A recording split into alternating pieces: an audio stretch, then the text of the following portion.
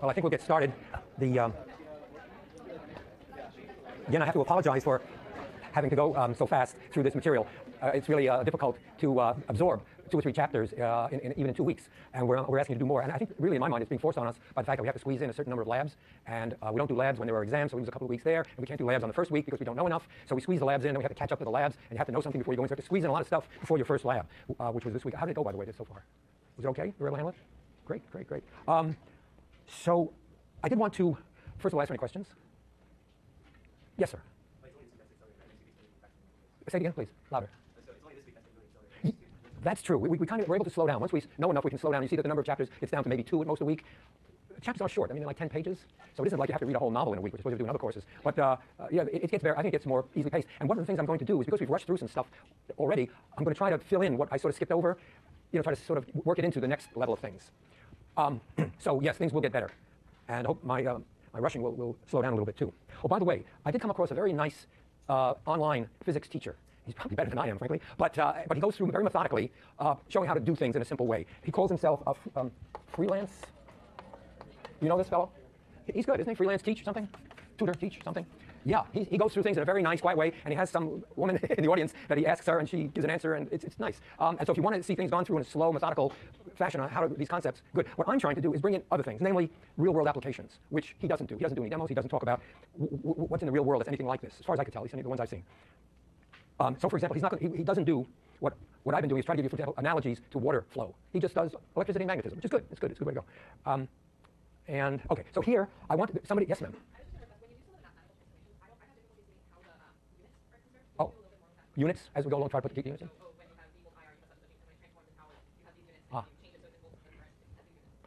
Yes, it would be very good because units are, you're right, a very powerful check on whether you're doing the right things, because you can't come out in apples and the other side is oranges. It's got to be right. You're quite right. I'll try to do that. I rush through things, and sometimes I make mistakes too, which I hope you'll correct. But one of the things that some of the students after last lecture came up, and they were having difficulty with the idea of things being at the same potential. You have a fairly complicated circuit like that. Well, reasonably complicated. Let me draw it up here. 2 of them over here, all of the same magnitude. And this one is straight across. And then you have yet another one here. And then presumably there's a voltage applied across here. So I was saying things like the potential should be uniform over here across this set here. So that idea may be a little bit hard for you to grasp at first. So for what it's worth, here's a water analogy of it. What I'm trying to say here is that I'm representing the wires by very big pipes, such that there's no restriction on flow. It doesn't lose any pressure in going through those large tubes. Then you have, I don't know if this helps, let me know if this is a good thing. Then you have the first resistor. And also what I'm doing, I'm turning it this way. So all the resistors are in series going from up and down, so it's water flowing down through this series of pipes. That's what we have here. We have, that circuit could be turned around. Let me do it. I don't know if it'll make it any easier, but the same thing. You see, I can turn it this way, turn it this way, turn it this way, turn it this way, disconnect here, and see, that's across the voltage. So that's the analogy here. Okay, you see that? And maybe that's easier to see how the water is going to flow. It's going to flow down. There's a resistive element, sort of the colored one, there. They're all the same, as best I can make it, the same size, same diameter, same length. So the water is pumped up by the EMF somehow. There's some manner to get the electrons, or the plus charges in this case, up to there. They flow down through this narrow constriction. Then they reach a big pipe, which is that upper wire there. It's a wire, so it has no pressure across it. That's the upper pipe. Then it runs through the first pipe restriction, and then it reaches a junction. Those split here. There's a wire, so they have also no pressure. Then you have the water can flow down the left side through a narrow constriction, or 2 narrow constrictions, also with a junction, which I put in another big pipe, so that causes no loss. And then you reach a junction here, which is a big pipe, and then you come through the last pipe. Okay? So that's what's happening. And in the process, it loses pressure as you go down and down. Okay, I don't know if that helps, but somehow we always draw diagrams like that. I don't know why. Maybe just to get it into the page of a book. But if you really look at it this way, if you want to think of it almost as the electrons or positive charges, in fact current, passing through one obstacle, splitting, passing through 2 obstacles, 1 obstacle on the left side, and then 1 further obstacle below. Does that help? Yes? So when you reach the split for the parallel, yeah. equal amounts of voltage on each one? Yes. The voltage is yes. Because you see, at that point, you have these big pipes here. There's no pressure. Current doesn't. Yeah, if you were a current, you would prefer to go through the 1 pipe rather than 2. In fact, if those are equal, twice as much will flow through the 1 than the 2, because the one on the right side represented 2 obstacles. If they're equal. But they don't always have to be equal. I can make the problem harder. So this problem has to be they're all equal. That's why I said that they will split 1 by 1, but it could be very general. Right, the problem has to say that all the R's are equal, but it doesn't have to be. This could be R1, this could be R2, this could be R3. It wouldn't really matter. R4, this could be R5. All different. And in this diagram, what it would be is that the pipes would be a little narrower. The resistive pipes would be narrower, longer, or more clogged, or something like that. But they'd be different, each one different. Okay, now let's go through a very simple exercise, if I may. Tell me if I'm boring you. If you know all this, I hate to bore you. But suppose I took a voltmeter, and I measure the voltage. I put one here. This is, let's say this is plus, and this is minus. And I put one terminal here, my negative terminal, and I have my voltmeter. And I measure various points along here. I'm going to ask you, what will I measure? I have a certain, well, usually we call this EMF, so I'll write it as an EMF. Now, here's a voltmeter. Suppose I take the other side of the voltmeter. I should have done this on the resistance board. I didn't think of it at the time. And I measure the other side over here. What will I measure? So let me call this point A. I'll keep this one fixed at this point. What will I measure at A? Anybody guessing? Huh? Say it louder, please. Yeah, you're going to measure E. The voltmeter will measure E. Why? Because I'm measuring right across this thing, right across the electromotive force, right across the battery. Okay, now suppose I measure, I take my connector, maybe I'll do it in different colors. Suppose I connect it here. What will I measure? Be brave. Same thing. And why? Huh? Yeah, there's no loss on these wires. That's the big, broad pipe that has no pressure loss on it. So if I measure here, I'll measure also the electromotive force. Okay. Even if I measure all the way up to here, right? Okay, now suppose I measure to here.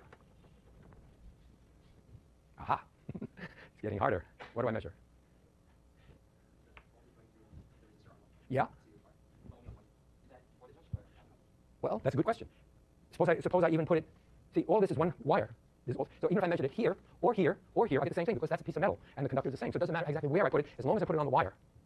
Important point. Well, what you'll measure, this is a good way, I think, of doing it. Let's say this is point C, huh? Anywhere on here, because they're all connected. You see, it's all a wire, so that's point C. Well, what the meter will measure is it's E minus the voltage drop in this resistor, R1. See, what's happened is that I put a certain amount of pressure here. You're going to lose something in this resistor. You're going to lose a voltage drop in this resistor. So what you got is what you see was E over here, big E, little E here, but you lost IR here. Now, I haven't really calculated what I is. That's a good grammar, what I is. I is. No. Well, I, actually, I could find it if I found the total, here it is, the equivalent resistance of this whole set of resistors, which I can do by the rules we have. You have a series, you have a parallel combination, series. We can do that later if you like. But let's just maybe do it qualitatively here. So I have a certain amount of current, which I've determined by this equivalent resistor. It passes through here, and a certain amount drops. Then I have this complicated thingy here, which I would replace. Let's say I then want to find the voltage at, let me get a different, at this point, point B. Suppose I could solve this little problem here. Well, actually, I will solve it for you. R of this parallel part right here, just here. Remember I said you can do it by, you take the product of the two of resistors, R1, R2, over R1 plus R2. Well, these two are in series, so they represent basically one resistor of magnitude R3 plus R4. That's one resistor, in a way, in parallel with R2. So I multiply that by R2. And then I add them all, I add the resistors. So it'll be R3 plus R4 plus R2. So that's the resistance of this parallel combination, right? Because think of this as a series. These two together represent one resistor. They're in series. You just add them. And then they're in parallel with R2 here. That's supposed to be a 2. And so that'll be the total resistance of this. So if I were to measure the voltage here, see the same current is flowing through. Think of this now as one resistor, this RP. So the voltage at D, let me make it the same thing. The voltage on the meter will be the electromotive force. It's lost I times R1 here. It's going to lose I times R parallel in this set. So it's going to, and it'll be down by both. So I would have lost IR1, and I'll also have lost IR parallel if I were to measure that there. Does that make sense? I'm losing what's called the voltage drops on each thing. I've combined all of this into one object. I think somebody asked me what happens to the currents here. That's a whole other. But the voltage drop is the same across both of these. This thing and this thing, because this point is the same. You see the voltages across this whole thing. The currents will be different. Maybe, unless these two are equal, the currents will be different. The current will take the easiest path. And we can figure out how it does that. Okay, and then, all right, let's do one more.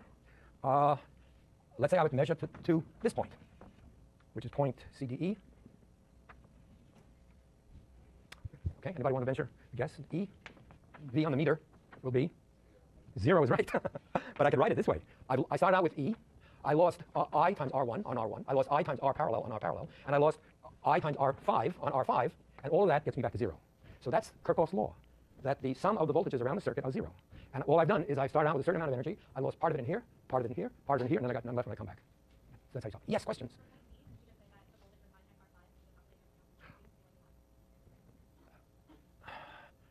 Yeah, well, no. Let's see. Yes, no. Good question. Is it IR5? Yeah, I guess so, because if I subtract D from, yeah, it'll be IR5. Is that correct? Point at D. Yes, yes. If you take, let's see. I think you may be right. I'm trying to see if I can go from here to here easily. I'm not so sure because I'm measuring. Oh, from here. Yeah, I'm measuring from here to here. Yeah, you're right. Yeah, because my terminal, one terminal is here, my plus terminal, and my negative terminal is here. Yes, you're right. It'll be IR5. Right. Very good. Way back. Can you speak up? We want to be recorded as well. Yes. I was afraid somebody would ask that. Yeah, between here. That's a really good question. What do you think?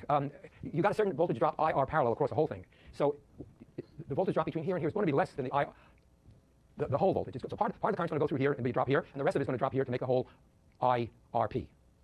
So it will be you'll have partial drop here and partial drop there. If you like, you should figure this out.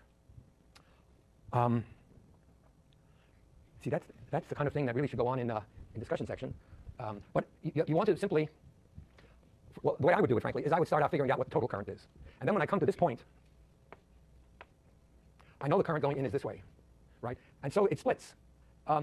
I could, yeah, okay, this is good. So I have RP. So I can get the voltage across this whole thing. V on the parallel part is equal to I times R sub P. So then I know the voltage across this one, for example, what do we call that? R2? No, can't be. Oh, it is R2. Okay, R2. And this is R3 and R4. Okay, so then I can find the current because I know the total resistance, right? And I know the total voltage. So I know the voltage across R2 is VP. So the current in number 2 here is this VP that I calculated over R2. So that's how I get the current in R2. And I get the current in R3 by saying I know the voltage VP, and I know that the current is going to be R3 over R4, the resistance of that series combination. So, so this will give me the split of the currents. This will give me I2 going here and I3 going here. And I2 and I3 add up to the original I. And these, you see, you know the voltage across the whole thing. And then you can take that voltage and each individual resistor and use Ohm's law again on this resistor or in this series combination of resistors. This maybe you want to write down.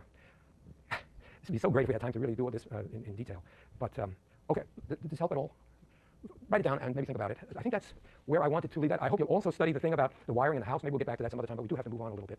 And some things I've left out, for example, I've left out what is a resistor made of, you know, and that the resistor has a resistance proportional to its length, inversely proportional to its area, and depends on the material of which it is made, the clogginess of this particular material. So a resistor is a particular object which is just one in which it impedes the current, and the current that does go through it loses some energy, which ends up heating up the resistor according to I squared R, which is sometimes called the I squared R losses. So resistors absorb energy. Because next we're going on to capacitors. Capacitors store energy. So here the energy actually is lost, and that's a useful process. That's what Thomas Edison used to make a light bulb. He made a wire with a very high resistance, and that was a good trick, such that the resistance was so high that his I squared R losses heated the wire up to where it glowed and gave off light. And that, of course, is a world-changing event. It means that you don't get smoke when you have light. You just get light out of electricity, which is incredible. We don't take much of a note of it now, but at the time it was fabulous. So I want you to understand how those home circuits work, because that's part of your life, and the idea of power being the energy lost per time, or energy used over the time interval. Okay, so I want you to make sure you know that. Let me put this guy away, if I may, and find another. Let's do capacitors as fast as we can.